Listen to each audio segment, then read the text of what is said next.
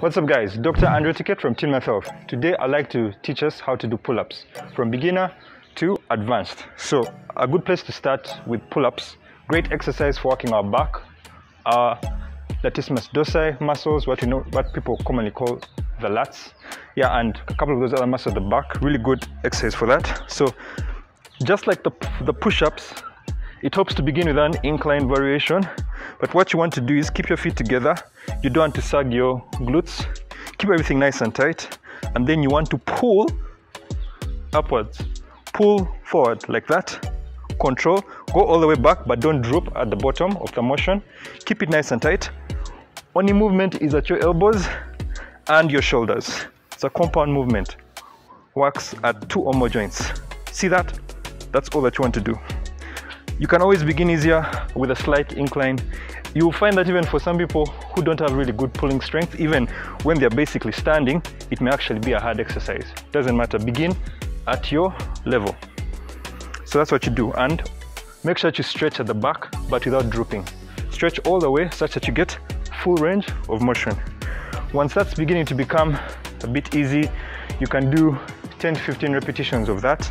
What you'd want to do is now to try and mimic the actual pull-up. You know, the actual pull-up you're pulling vertically, not diagonally as I was doing.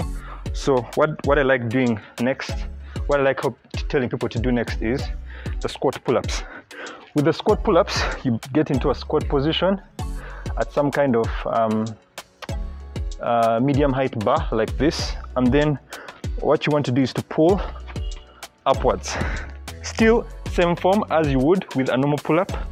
You want to stretch at the bottom like that, and then you want to get that chest out. Begin by activating the back, by getting that chest out, and then pull.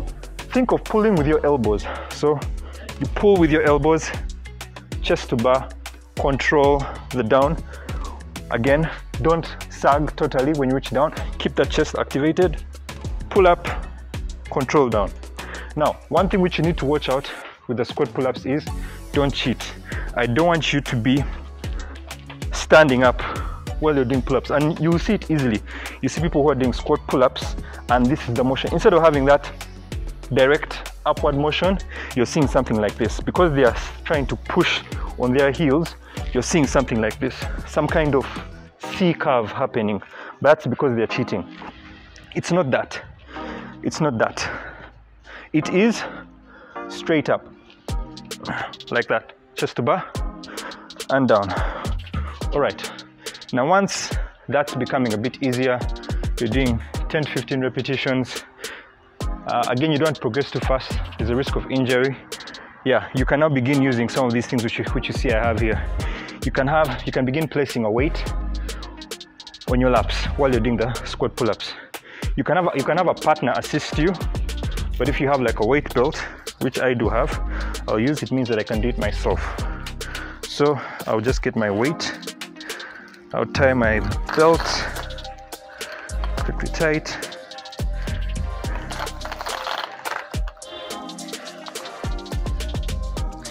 Then I'll take the weight through. The belt should rest just above your hips, so there's no strain on your lower back. Give me this.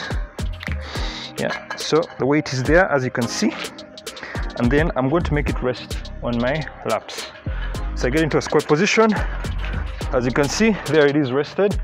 And again, pull-ups, get your grip there. I'm using an overhand grip, as you can see. Overhand grip, and I'm going to pull all the way up. Pull up. Squeeze your lats at the bottom, control the down. Pull up with your elbows. Think of pulling with your elbows really, so that you activate the lats more. Again, once you can do, so this is 15 kgs. I would recommend, again, just from training clients on mat, if you can begin doing 10 to 15 reps of a weight of about 20 to 30 kilograms on your laps, you should be able now to begin to progress to the next motion with not so much difficulty. So let's see what the next motion is. Let me get this off fast.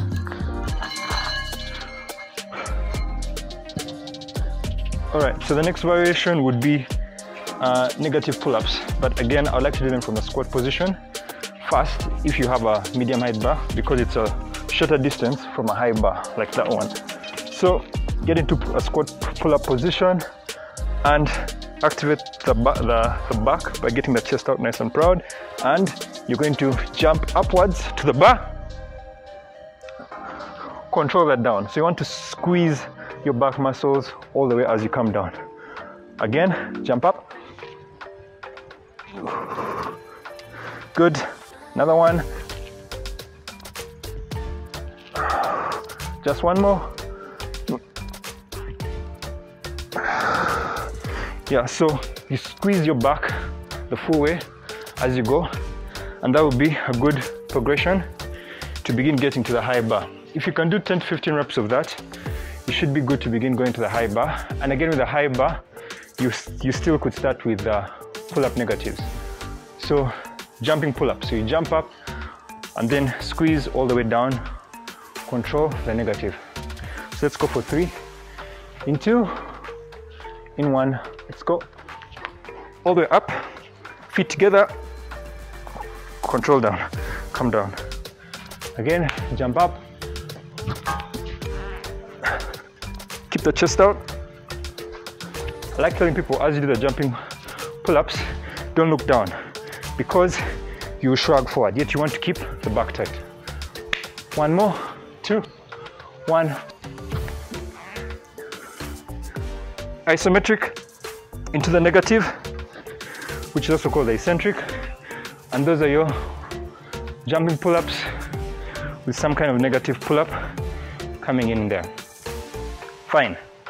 Once now you know what, this is all good for you, 10 to 15 reps, you're able to do that, you can now actually progress to a conventional pull-up.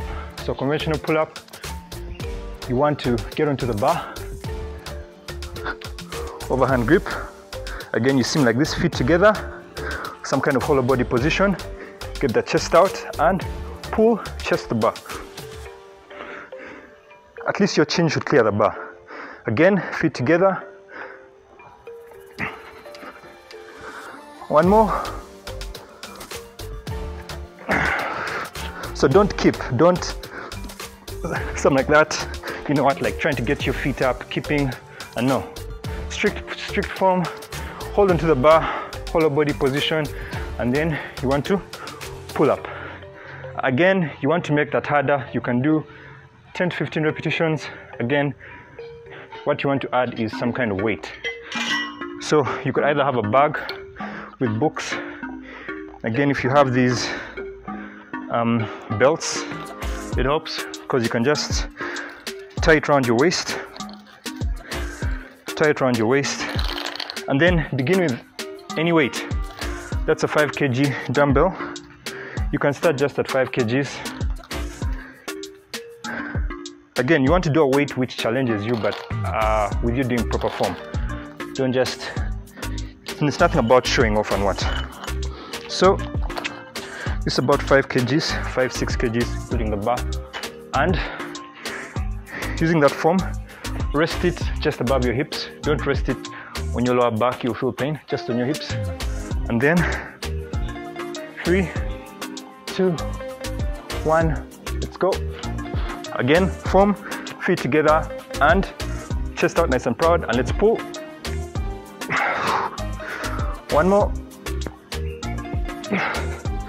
Okay, for good luck, let's go. Control the down. And that would be your weighted pull-ups. All right, hope you found that video enlightening.